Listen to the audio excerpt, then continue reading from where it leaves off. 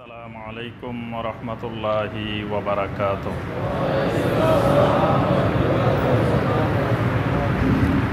যারা এই হাদিস অস্বীকারের কাজটা করতেছে তারা কিছু কোরআনের আয়াতকে তারা দলিল হিসাবে পেশ করে, সাধারণ মানুষকে বোঝানোর জন্য। তারা বলে যে আল্লাহ পাক সূরা আল আনআমের ৩৮ নম্বর আয়াতে বলছেন, মা ফাররাতনা ফিল কিতাবে মিন শাই, যে কিতাবের মধ্যে কোনো কিছুকে বাদ দেওয়া হয় নাই, অর্থাৎ আল্লাহর কিতাবে সব আছে। তা তাদের কথা হলো, আল্লাহর কিতাবে যদি সব থাকে তা হাদিসের দরকার কি? আল্লাহ তো নিজেই বলছে, মা ফাররাতনা ফিল কিতাবে মিন শাই, যে আমার কিতাবের মধ্যে কোনো কিছুকে বাদ দেওয়া হয় নাই, সব আছে। তো সাধারণ মানুষকে বোঝায়, তুমি আপনি হাদিস মানবেন কেন? কোরআনেই তো সব আছে। এখানে এটা কোরআনে কারিমের বিকৃত ব্যাখ্যা। এখানে কিতাব মানে কোরআন না, এখানে কিতাব মানে লাউহে মাহফুজ। আল্লাহ পাক এখানে কোরআনকে বোঝান নাই, বলছেন যে লাউহে মাহফুজের মধ্যে সব কিছু লিপিবদ্ধ রাখা আছে। আল্লাহ পাক আসমান জমিন সৃষ্টিরও আগে যখন আল্লাহ পাক কলম তৈরি করছেন, তখন কলম দিয়ে যা কিছু ঘটবে পৃথিবীতে সব আল্লাহ পাক লাউহে মাহফুজে লিখে রেখেছেন। এখানে কিতাব মানে লাউহে মাহফুজ। তাহলে এটা এই আয়াতের বিকৃত ব্যাখ্যা করে বোঝানো হচ্ছে যে কোরআনে সব আছে। সূরা নাহলের ৮৯ নম্বর আয়াত, ওয়ানাজ্জালনা আলাইকাল কিতাবা তিবিয়ানান লিকুল্লি শাই, আল্লাহ বলছেন আমি আপনার উপরে কিতাব নাজিল করছি তিবিয়ানান লিকুল্লি শাই, প্রত্যেকটি জিনিসের স্পষ্টকারী বয়ানকারী হিসাবে। তারা বলে যে এখানে তো আল্লাহ কোরআনকেই বলছেন তিবিয়ান, কোরআন সব কিছু বয়ান করেছে, স্পষ্ট করেছে, তাহলে আর হাদিসের দরকার কি? এখানে তিবিয়ান বলতে আল্লাহ রসুল সাল্লাল্লাহু আলাইহি সাল্লামকে তিবিয়ান বলছেন আল্লাহ পাক, যে আপনার উপরে কোরআন নাজিল করছি, আপনি প্রত্যেকটা জিনিসের তিবিয়ান। এখানে কোরআনকে তিবিয়ান বলা হয়নি। কোরআন তিবিয়ান, কোরআন বয়ানকারী, কিন্তু কোরআনের বয়ানটা বুঝাই দিতে হবে তো একজনে, না বুঝাই দিলে মানুষ বুঝবে কীভাবে? কোরআনে সব আছে, এখন আমরা কি সবাই কোরআন থেকে বাইর করতে পারবো? কেউ না কেউ তো আমাদেরকে কোরআন থেকে তাফসির করে বুঝাই দিতে হবে। তা এখন কোরআনে কারিমে সব আছে, আল্লাহ পাক সব বয়ান করছেন, কিন্তু এই বয়ানটা মানুষ জানবে কিভাবে? পৃথিবীর মানুষ যদি মানুষ এমনি জানতে পারতো তাহলে তার নবী রাসূলের দরকার হতো না। আল্লাহ পাক জিবরিল আলাইহিস সালামকে দিয়ে একটা কিতাব দিয়ে দিতেন, বলতেন যে যাও তোমরা প্রত্যেক দেশে নিজেরা পড়ে পড়ে আমল করো। আল্লাহ পাক রাসূল দিলেন, নবী দিলেন এই জন্যই যে তিনি এই কিতাবটা বয়ান করে দিবেন, তিবিয়ান করে দিবেন, এবং তার হায়াতটা, তার আমলটাই কোরআন। এজন্য আম্মা জান আয়েশা রাদিয়াল্লাহু তাআলা আনহাকে সাহাবায়ে কেরাম এসে বললেন, আল্লাহ রসুলের কিছু সিরাত, কিছু আখলাক আমাদের সামনে বর্ণনা করেন। তা আম্মা জান বললেন, আমি কি বর্ণনা করবো? সারা জীবন বর্ণনা করলেও তো শেষ হবে না। কানা খুলুকুহুল কোরআন, যে আমার রাসূলের আখলাক, আমার রাসূলের আমাল, আমার রাসূলের চরিত্র হলো কোরআন। কোরআনের জীবন্ত নমুনা, বাস্তব নমুনা আমার রাসূল। কোরআনে আল্লাহ যা বলছে আল্লাহ রাসূল সাল্লাল্লাহু আলাইহি ওয়াসাল্লাম তাই করছেন।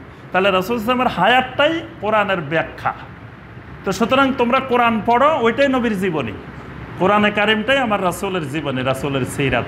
কারণ এই কোরআনটাই নবী সাল্লাল্লাহু আলাইহি ওয়াসাল্লাম 63 বছর জিন্দেগিতে বাস্তবায়ন করছেন, আমল করছেন। তো এইটা জানলে তুমি রাসূলের সিরাতও জেনে যাবা। তাহলে এখানে আল্লাহ পাক এই তিবিয়ানান লিকুল্লি শাই বলতে এই কথা বোঝান নাই যে শুধু কোরআন মানলে চলবে, হাদিস মানা লাগবে না। রাসূলকে মানাটাই তিবিয়ানান লিকুল্লি শাই। আচ্ছা, আরেকটা কথা হলো কোরআনকে আল্লাহ সহজ করছেন, তাহলে হাদিসের দরকার কি? যেমন আল্লাহ পাক কোরআনে অনেক আয়াতে বলছেন, ওয়ালাকাদ ইয়াসসারনাল কোরআনা লিযিকরি ফাহাল মিন মুদ্দাকির। আল্লাহ পাক বলছেন আমি কোরআনকে উপদেশ গ্রহণ করার জন্য, বোঝার জন্য একেবারে সহজ করে দিয়েছি। ফাহাল মিন মুদ্দাকির, উপদেশ গ্রহণকারী কেউ আছে কি? এই কথাটা আল্লাহ পাক কোরআনে অনেক জায়গায় বলছেন। তো তারা যুক্তি দেয় যে আল্লাহ তো বলছেন এখানে যে কোরআন সহজ করে দিয়েছে, তাহলে কোরআন সহজ, যে কেউ পড়লেই বুঝবে, আবার ব্যাখ্যার দরকার কি? এটাও কোরআনে কারিমের এই আয়াতে কারিমের বিকৃত ব্যাখ্যা। এখানে আল্লাহ সুবহানাহু ওয়া তাআলা বুঝাতে চেয়েছেন যে কোরআনে কারিমকে আল্লাহ পাক সহজ করেছেন, যে এটার আমলের ক্ষেত্রে সহজ, মানে কোরআন মানাটা মানুষের জন্য সহজ। কারণ কোরআনে যদি আল্লাহ কঠিন কঠিন হুকুম দিয়ে দিতেন যেগুলো মানুষের পক্ষে মানা সম্ভব না, তাহলে তো মানুষ কোরআনের আমল করতে কীভাবে? এই জন্য আল্লাহ পাক বলছেন কোরআনকে আমি সহজ করছি লিযিকরে। জিক্রে মানে উপদেশ গ্রহণ করার জন্য, আমল করার জন্য। কোরআন সহজ আমল করার জন্য, কিন্তু কোরআনের ভাষা কিন্তু কঠিন। ভাষা আল্লাহ সহজ করেন নাই, কারণ কোরআনকে আল্লাহ পাক চ্যালেঞ্জেবল করে মুজিজ করে নাজিল করছেন। কোরআনের ভাষা যদি কঠিন আকারের না হইতো তাহলে তো মক্কার মুশরিকেরা এরকম কোরআন বানায় নিয়ে আসতে পারতো। কিন্তু আল্লাহ পাক বারবার চ্যালেঞ্জ দিয়েছেন যে একটা আয়াত নিয়ে আসো, 10টা সূরা নিয়ে আসো, একটা সূরা নিয়ে আসো কোরআনের মতো। কিন্তু এত বড় বড় পণ্ডিত সাহিত্যিক থাকার পরেও তারা একটা আয়াতও বানায় নিতে পারে নাই, কারণ কোরআনকে আল্লাহ পাক সাজা দিয়ে, ছন্দ দিয়ে, কাফিয়া দিয়ে, গাঁথুনি দিয়ে শক্ত করে এটাকে মজবুত বানায় দিয়েছেন। এটা পৃথিবীর কোনো মানুষের পক্ষে যত বড় শিক্ষিত, যত বড় কবি, যত বড় পণ্ডিত হোক কিয়ামত পর্যন্ত কোরআনের একটা আয়াতের মতো একটা আয়াত তৈরি করতে পারবে না। তাহলে কোরআনের ভাষা, কোরআনের অলঙ্কার, কোরআনের সাহিত্যিক শৈলী এটা কিন্তু অনেক উচ্চ মানের, এটা একবারে সহজ না। হাদিসকে নবী সাল্লাল্লাহু আলাইহি ওয়াসাল্লামের হাদিসগুলো হলো একেবারে সহজ।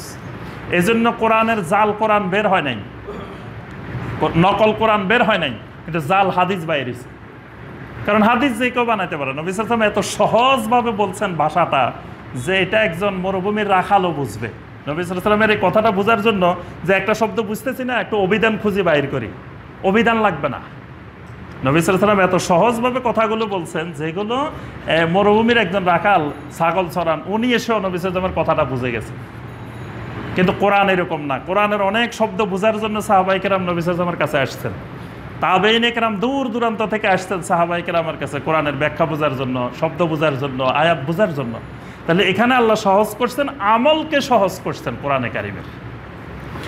আচ্ছা, আরেকটা দলিল হলো ইন্না নাহনু নাযালনা যিকরা ওয়া ইন্না লাহু লাহাফিজুন, সূরা আল হজরের 9 নম্বর আয়াত। আল্লাহ বলছেন আমি জিকিরকে নাজিল করছি আর জিকিরেরই আমি হেফাজতকারী। এখানে জিকির মানে কোরআন।